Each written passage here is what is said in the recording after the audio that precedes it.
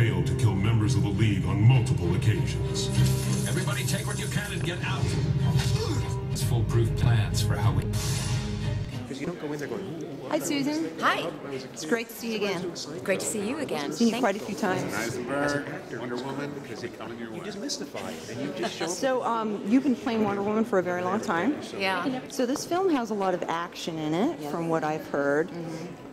In your opinion, do you prefer the more quieter moments of Wonder Woman as opposed to her action moments in the film? I think I've been quoted as saying I prefer some of the quieter moments.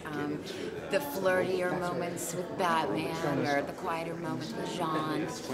I like the action because it's part of who Wonder Woman is. She is a tough, action-oriented character.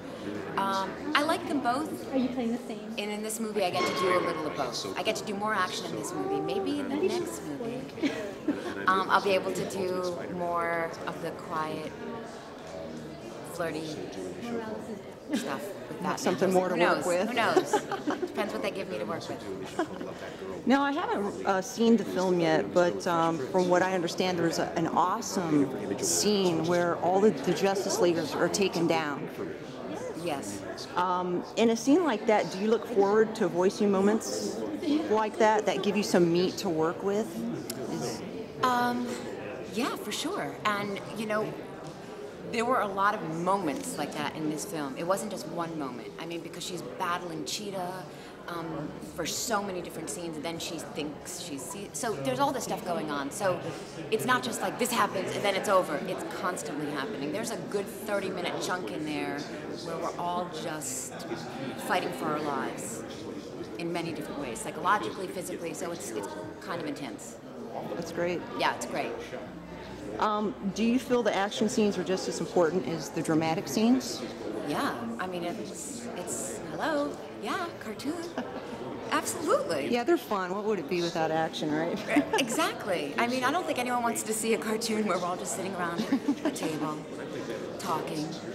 You know, that's not going to be exciting. What's your point of view on the invisible airplane? Do you like the invisible airplane? Do you think she needs one? You know, I don't want to get too much flack about this because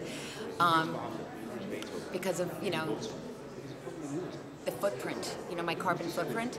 But I think flying private once in a while, not a bad way to go. I mean, I do think she deserves that treat once in a while. Not all the time, but once in a while you take it out of the garage and you fly private. I think she's entitled. Me too. Since Wonder Woman is a very strong character, both physically and obviously mentally, do you feel that young girls will get something out of watching Wonder Woman? I mean, what do you think they'll get out of it? I hope so. I mean, young girls, young boys, you know, both. I just think seeing strong, righteous, they have a sense of right and wrong. I mean, that's what's so great about cartoons too, because it's that universal sense of what is right and what is wrong. I think anytime you can teach children that, brilliant example. So I hope little boys and little girls both watch it and appreciate that and learn things from it. What was it like working with Michael Rosenbaum? You know what? I didn't get to work with Michael. I wish I had. I worked with him on the series, but scheduling crazy, so did not get to work with Michael. Sorry. But he's a great, funny, I've worked with him so many times, great, funny, entertaining man. So talented. Well, that's great. That's awesome. Thank you so much, Susan. Thank you. And look forward to seeing you during the next screening. Thanks, and enjoy the movie. I will. Okay, good. Thank you.